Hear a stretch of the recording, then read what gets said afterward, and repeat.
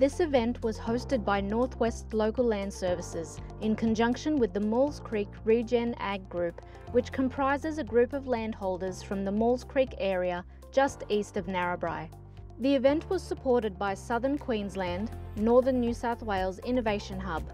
Maules Creek landholders had identified erosion and poor water infiltration as major concerns for the group and were looking for ways to increase their knowledge and practical ways to improve the land, sustainable farming and grazing practices. The day included a number of speakers who came to share their knowledge with the group and other interested landholders. They included Ray Thompson, a consultant who has had a long history with implementing water spreading and water ponding in Western New South Wales, Amanda Graf from Sydney University, who spoke on the Landscape Rehydration project at Lara at Narrabri, Craig Carter, a consultant in Landscape Rehydration, who has been working with the Maules Creek group as a mentor to assist them with their understanding of landscape processes, Rob Duncan, Yarra Lake Landcare Group Chair, who spoke on water spreading and water ponding initiated by Landcare Group members around Pilliga, Guabaga and Weewaw,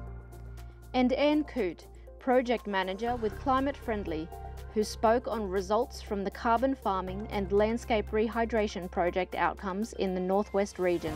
The morning was held at the Maules Creek Hall, followed by a paddock walk in the afternoon to discuss landscape processes and look at feasible options in the paddock to improve infiltration and water retention in the soil.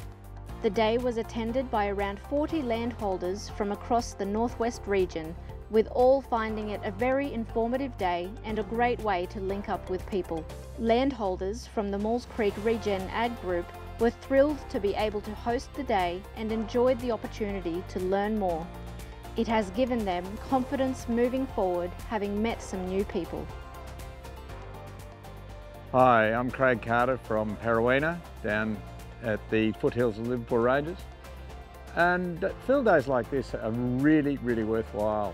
No matter, even if you think you know something about the topic under discussion, there's always something to be learned. So, they're well worthwhile. And then there's always the networking opportunities as well. You get to meet lots of new people, which is always a good thing.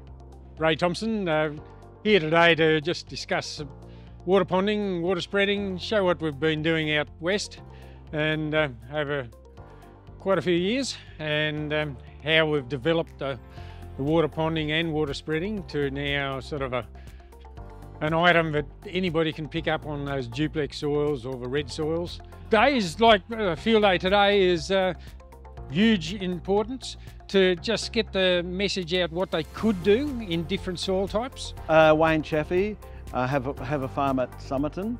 I think the great advantage of seeing what's happening here is just building that knowledge base about how best to keep water on property in all different environments. So we've seen examples of ponding and water spreading, and the spreading is exactly what we've got to do on our landscape. We've got traditional contour banks and waterways to get the water off the landscape. We need to now go in and change those around so that we capture that water, spread it across the landscape, allow it to trickle out at a much slower pace. My name's Alistair Donaldson. I'm from west of Boggabri.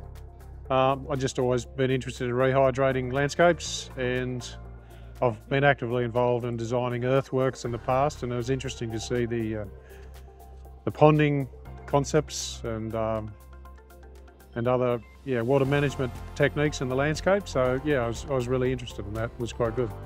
Obviously networking amongst like-minded people, it's really good fun.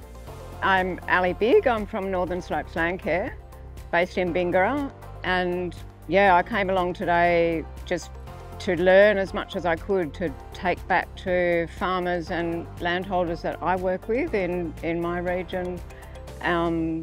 This stuff's really important, and we have a groundswell of people getting into regen ag and rehydration, and often not really knowing where to take that first step or how to take that first step. So any information I can garner and take back, and also get ideas for days like this that I might be able to run myself more over in our patch.